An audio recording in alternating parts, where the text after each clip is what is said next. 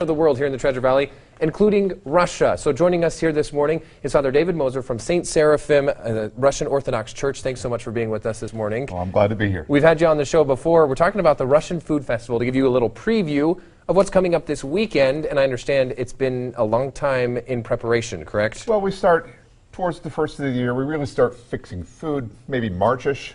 Wow. And, of course, this week it's all in high gear. Everybody's working day in and day out. I think I go to bed before they're done. I was going to say, is it around the clock for people making food right now for how much you guys? Almost. And this is going on Friday and Saturday at your church, I understand? Yes, it is. At St. Seraphim, that's on 29th and Moore. That's correct. Over in Boise. So you brought in a few of the examples of some of the foods that you can buy.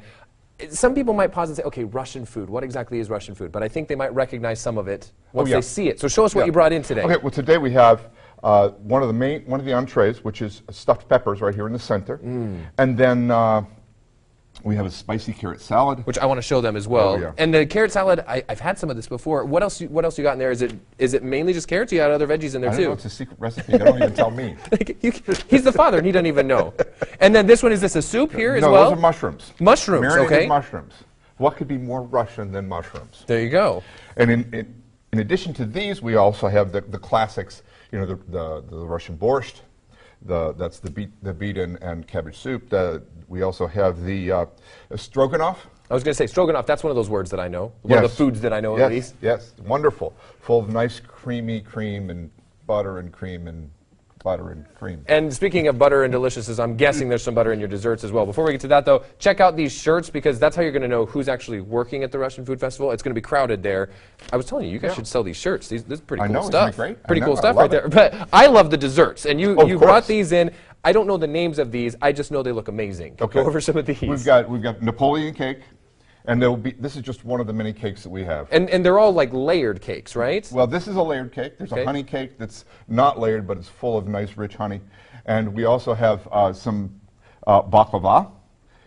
Who doesn't like baklava? Okay, another word that I've heard before, but what exactly is baklava? What's in it? Baklava is thin pastry, a phyllo dough that's layered with butter and cream nuts. and butter and cream? No. Butter and nuts and sugar. Ooh, even better. I like that. And honey. I like that. And these, they look like These nuts. are called oreshki.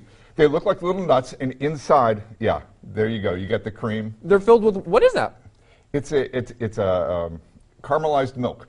Wow, so it is creamy Oh on yeah, the inside. it's really they're addictive. That's why there's so many of them. Oh yeah, because we're going to need to we're going to be popping these like they are nuts. All right, so these are just some of the things you can find at the Russian Food Festival this Friday and Saturday at St. Seraphim Russian Orthodox Church in Boise, starting at 11 each day. Starts at 11 each day, goes till 8, 9 o'clock in the evening. And all these proceeds are benefiting the church and all the things that you do throughout the year, correct? Yes. The hope is that this is the seed money for our building fund, so that we can improve the building. We want to raise the roof a little bit. That's the next thing on the agenda. A very good cause. Thanks so much for showing all this to us, and hopefully you'll make it out there, and hopefully it's a good experience for you guys as well. Oh yeah, we look forward to seeing everyone. All right, we're going to be right back after this with a final look at some of our top stories of community.